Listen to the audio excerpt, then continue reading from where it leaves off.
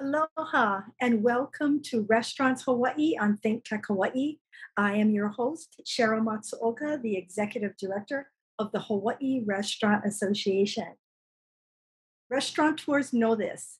Their top three largest expenses: payroll, food and beverage, and commercial rent. Today we're talking about commercial rent, and I have three speakers with me today, and they're all have years of experience in the commercial leasing environment here in Hawaii. So first, ladies first, I'd like to please have Stephanie introduce herself. Hi, I am Stephanie England, General Manager of Kamakana LEE. I came to Hawaii in 2006 and have been here since. My work initially in real estate started with tenant coordination and construction related elements. And in 2016, I was offered a position with JLL to bring out of the ground and open Kamakana LEE, which was my construction experience certainly helped facilitate that project and allowed me a lot of information and back knowledge to be able to help with that process. Um, but I currently, as I said, am managing Kamakana Li'i, and prior to that, I managed 8 other properties from Aina Haina Shopping Center, like Strip Center, Kahala Mall, office buildings, and the like. So certainly, real estate has been my forte for many years now. Very nice. Welcome, Stephanie. Thank And you. Devin, please introduce yourself. Hey, I'm Deven Higa. I'm a Vice President for National Retail Leasing with JLL here in Hawaii. Been in commercial real estate for about 15 years now, originally with General Growth Properties, and work primarily on landlord representation for our shopping center leasing here in the state. Some of the major projects I work on are Kamakana Li'i out in Kapolei, Windward Mall in Kaneohe, and Kukui Grove over on Kauai. Nice to meet you, Devin. And I have also Biff. Hi, Biff. Could you please Hi, yourself? I'm Biff Graper. I'm a retail restaurant salesperson with Colliers International and a restaurant consultant. I have over 30 years of senior restaurant experience in managing and profitability of restaurants, and I have over 20 years experience doing restaurant transactions in real estate. Thank you, Biff. Today we're going to be discussing leases and the future of commercial lease agreements. I just have a few questions that were sent in from our viewers.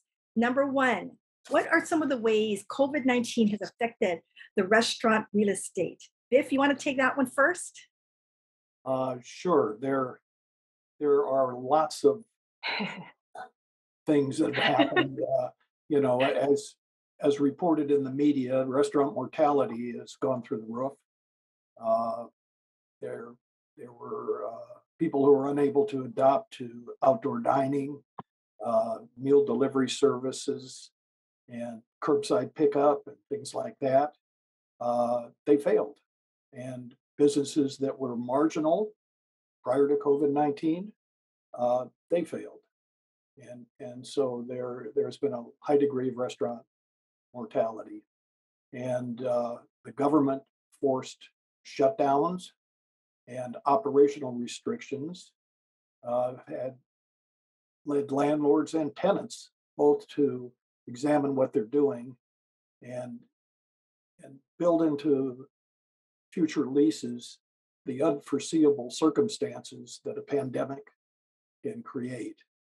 So both landlords and tenants are getting more creative in the force majeure end of their leases and coming up with ways to improve that. They're negotiating protections in their leases when they're unable to fulfill their obligations. And it could happen on both sides, landlord and tenant. You know, construction issues, getting permits, building permits have become a big issue, particularly since COVID, and easily take 8 to 12 months to get a building permit.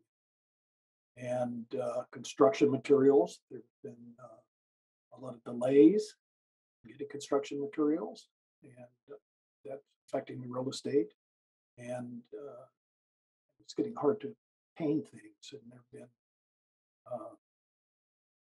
supply chain disruptions, and furniture, fixtures, and equipment are taking longer to get here, and sometimes they're totally unavailable.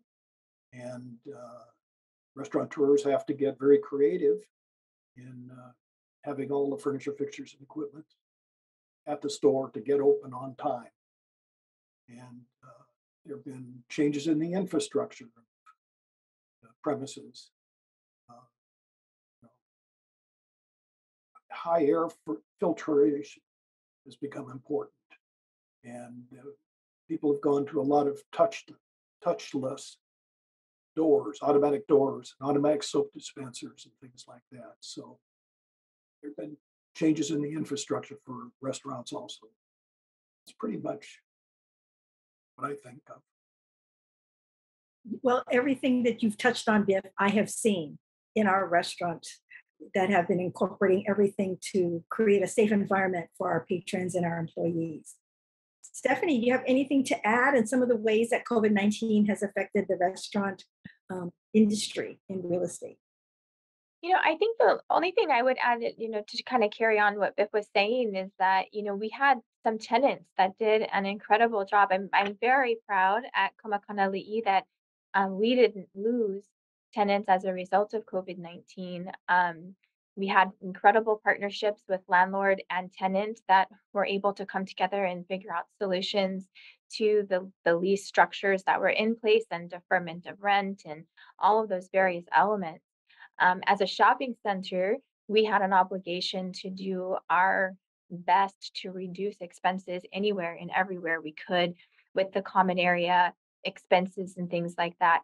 And so we were able to accomplish many of those strategies, tactics, and things to be able to help reduce some of those expenses to help our tenants sustain themselves through COVID.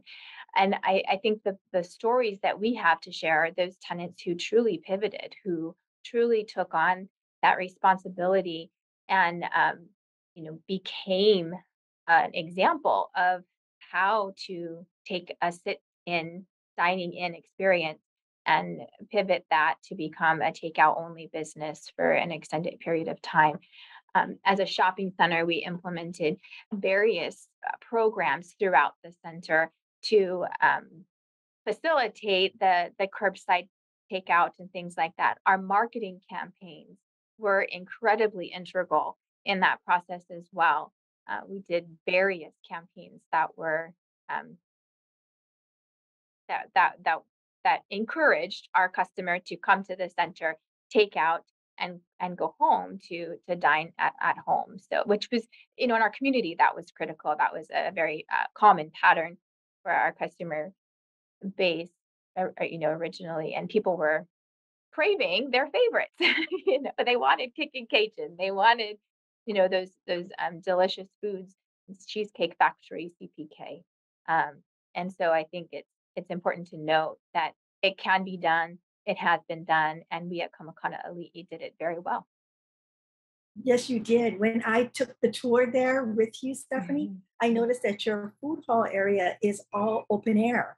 It's right there in the breezeway with a lot of picnic tables out and families enjoying all of the different restaurant offerings. So excellent, excellent. Devin, do you have anything that you want to add how COVID-19 affected some of our restaurants, what you saw restaurateurs doing?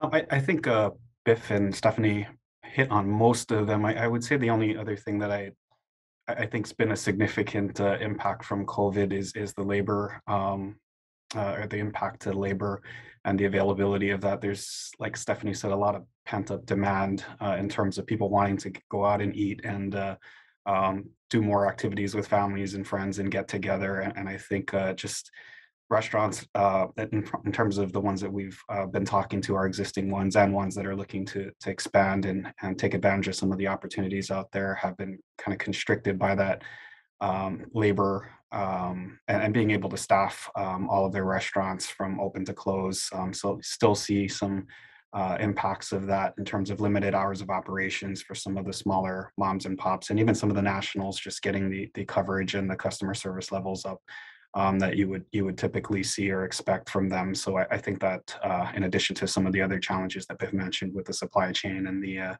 construction continues to still be an issue with restaurants. Yes, you're absolutely correct. Another question that came in, Biff, is how is the current inflation affecting the restaurant's real estate environment? Well, one of the ways in the past, most landlords wanted annual rent increases. This is normal. And most landlords had a percentage that they wanted it to increase, something like 3% or 3.5% per year. And with this inflation, some landlords are taking a new approach now, and they not only want a percentage, they also want it either to be a percentage increase or the increase in the CPI, the Consumer Price Index.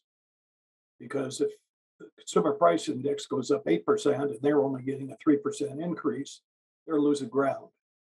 And their income to cost of living has gone down. So I'm seeing that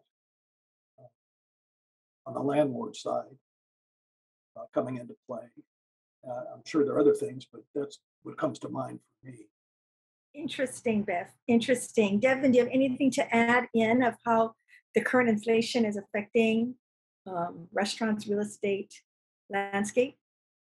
No, I think Biff kind of hit it on the head. I think the important thing, and even on our side, where I handle mostly landlord work, is making sure that our clients are aware and educated. Just because a restaurant may be doing more sales than they were potentially doing before COVID in 2019, it doesn't necessarily mean that they're more profitable. A lot of the restaurants have had to increase their prices to offset the inflation, the supply chain issues, and to offset all those costs, the increasing labor as well. So they may actually be doing the same amount of transactions and offsetting all of that inflation with the higher costs. So just taking a look and making sure you're understanding how the restaurants are actually performing, I think it's important on both tenant side and the landlord side to acknowledge that. Very, very good. Thank you, Devin. Now, another, when I was at Kamakana, I got to take the tour and we did go out and we did see a location. And I think this is where most of the restaurateurs are now looking for something that's more, also an outdoor environment, especially after this pandemic. So what are some of the considerations that restaurateurs are now doing when they are selecting a new restaurant site? Stephanie, you want to take that one? Sure. I think one of our strengths through the pandemic was the fact that we were an outdoor shopping center and we had over 8 restaurant locations that had outdoor dining options.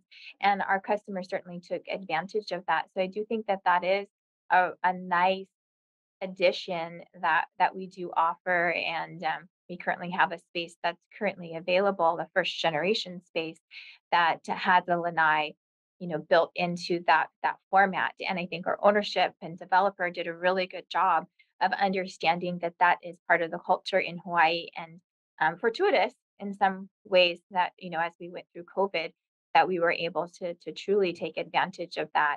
And so I do think restaurateurs are looking for elements like that, especially as we look back and see COVID and the impacts of that. And the customer truly felt safer dining outside and rather than inside during that time frame.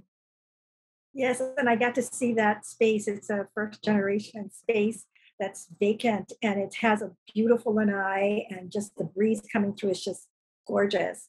So Mhm. the question is for Biff. Is there some considerations that restaurateurs now are thinking about before selecting their next restaurant location? But I think the the basics still matter, and the first thing I advise or consulting with somebody is the population that they're going to draw from. And so they need to look at the vehicular traffic, if it's relevant to their location. They need to look at pedestrian traffic, if it's relevant. They need to look at other generators of customers, like Kamakana Alihi has a huge customer base, which they would be drawing from, that come to the center. The other thing is that we had a situation with one of our restaurants. A customer came in and he said, you know, I live on the North Shore, and this restaurant was in town. And he said, you know, I come here once a month for the Cheesy Gal Deluxe hamburger. It's so good. And, you know, we got all puffed up. We thought, gee, you know, we're really good. And then it dawned on us that we ought to find out where our customers do come from. And so we did something called a dot survey. And the way we did that is we asked the customer if we could ask them a couple questions, and there's a free dessert for you in it. And the question was, before you came here, can you give us the intersection that's closest to where you were? And when you leave here, can you give us the intersection that's the closest to where you're going? And so then we wrote that down, and we did that with our customers, and we did it with 28 restaurants. And some were dinner houses and some were fast food. And we discovered that over 85% of the customers come within 4.5 minutes. And it shocked us. And so suddenly realizing the vehicular traffic, the pedestrian traffic, how much traffic is in the mall, office buildings, churches that are in that zone becomes critical. And so one of the most important things that they need to look at is the population bases. And then depending on the circumstances, parking becomes real important. Oh, by the way, that guy who loved his Cheesy Gal Deluxe hamburger, his grandmother lived 2 blocks from us. So that's why he came every month. And the parking situation is very critical. Surveys have shown that restaurant parking, surveys that 2.5 people per stall is what happens with restaurant parking. So if you have 100 seats, you do the math, and if you require parking, because this is pedestrian traffic, you do the math, and that's the number of parking stalls you need. And so parking could be very important. And if it's insufficient, you know, are there other ways to make up for it? If it's insufficient. And accessibility. Is the restaurant accessible? Can you get off the freeway and you're there? Get off the main road and you're there? Visible. Visibility counts a lot. And then the other factor is competition. Doing what you're going to do, are there other people in that zone that are doing the same thing? You're just going to be sharing the pie with them. So you want to have your individual identity in that location. But despite COVID and everything, I recommend people stick with the basics. Despite COVID and everything. And people like the shopping center, Kamakana Alihi, can provide a prospect with the number of people that visit the center, prospect with the number of parking places and things like that. So you can get a clear picture of your potential at that location. Because the most important thing is, how much sales will you do at this location? Once you have a grip on that, you can look at the rent and go, gee, this is expensive, or gee, this is really cheap. And because it's a factor of what are your sales going to be. So that's what I tell. What are your sales? Good advice, Biff. Very, very solid, good advice. So Deven, so what are some of the considerations you're seeing that restaurateurs are now thinking about due to what we've experienced the last 2.5 years with this pandemic? And please share with us that spot that I walked through over there at Kamakana Ali'i that's really prime location for any restaurateur. Sure. I think kind of building off what Biff said about the parking, I think one of the big asks that we're seeing more and more now has to do with accessibility to pickup or kind of short-term parking. So a lot of times the larger shopping centers may not be able to accommodate that for reserved for specific tenants, but having access to some sort of 10 to 15 minute type of parking where customers are able to pull up and kind of run in and out to get takeout, I think is a huge portion of generating additional business, like Biff mentioned, looking at their overall sales. So I think that's kind of one of the bigger trends that we see coming out of pandemic is most, if not all, of the restaurants asking for those kind of parking accommodations. And in terms of the availability that we have, we do have one restaurant location, like you mentioned, at Kamakana, which is conveniently located in the Grove, which is our power center that's anchored by 24-hour fitness. Foodland Farms also opened during the pandemic as the anchor on the other side of the center.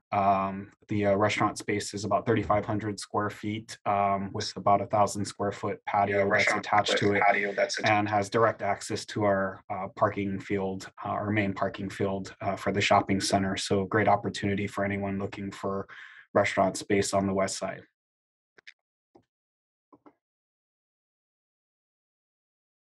Very nice. Now,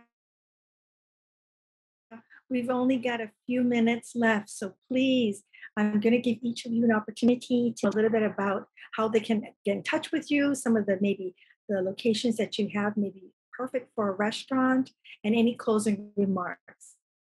So do you want to go first, Stephanie? Sure. I think just in closing, I did want to mention that labor concern. That's one thing we hear consistently from our tenants. I also wanted to share that the Hawaii Restaurant Card program was incredibly helpful to our restaurateurs at the center. And I want to thank you for that partnership and for working that out because I know you guys were at the forefront of that, and that was definitely helpful. And the other only thing I would share is why Kamakana Ali'i, aside from all the wonderful things that Biff mentioned that we offer,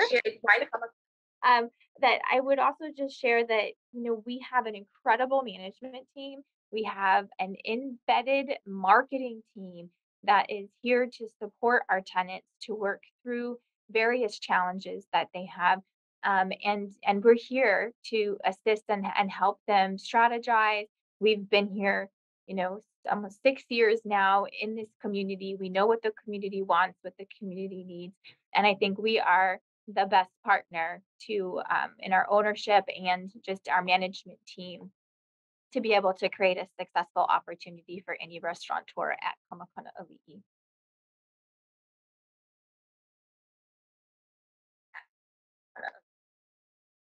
Thank you, Stephanie. Any closing remarks, Devin, before we close the show? I appreciate the opportunity to be on here. And I guess the only other thing I would add is that there's a lot of great landlords out here that have the privilege of working with that do recognize the importance of having a good balance of both local and national restaurants in all of their centers and recognize what a big draw and almost becoming the new anchors of our shopping centers that restaurants are, especially coming out of COVID. So there's definitely a lot of opportunities out there for people looking to expand their restaurants. And again, a lot of landlords out there that do value the partnership with all of the local restaurants and the variety that they're able to provide. Thank you, Devin. And Biff.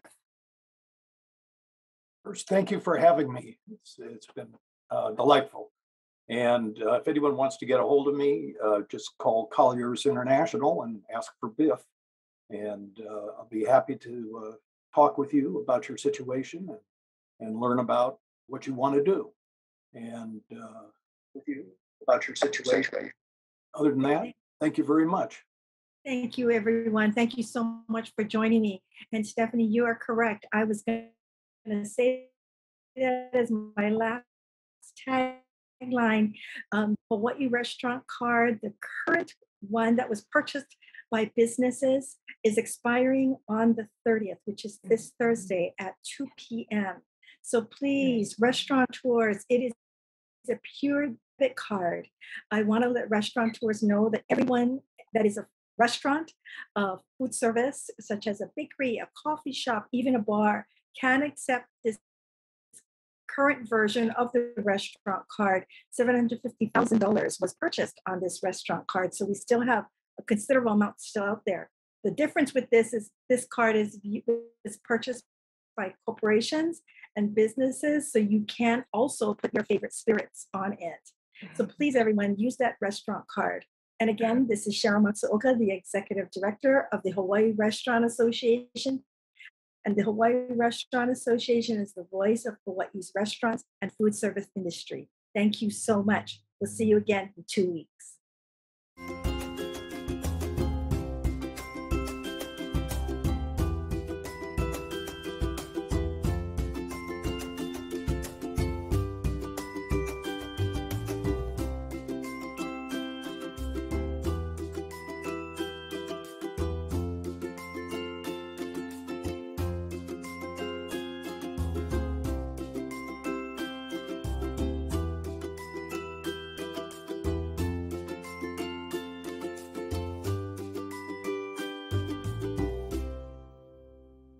Thank you so much for watching ThinkTech Hawaii. If you like what we do, please like us and click the subscribe button on YouTube and the follow button on Vimeo. You can also follow us on Facebook, Instagram, Twitter, and LinkedIn, and donate to us at thinktechhawaii.com. Mahalo.